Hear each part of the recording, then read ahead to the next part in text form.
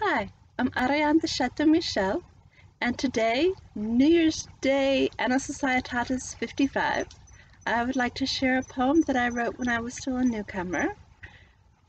It was my impression of what a chanson d'étoile would be like, although I hadn't actually read any yet, and it's called Penelope's Gift. A sweet young maid sits at her loom.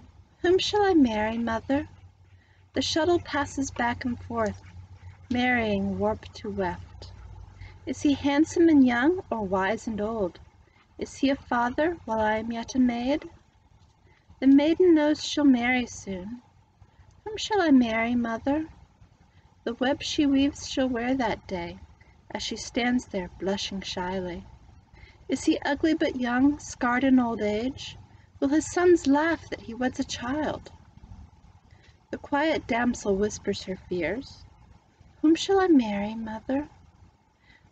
To her mother and to her loom she utters her fears in trust. Is he drinker or braggart, old but not wise? Is his girth of sinew or fat? Her mother is silent but weeps inside. Whom shall I marry, mother? As the daughter's fears revive her own from so long ago. Is he brave and gentle, true knight or brazen churl? Will he love me true or beat me without mercy? The girl weaves well despite her doubts. Whom shall I marry, mother?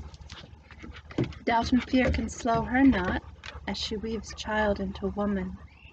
Is he dull or brash, humble or wicked?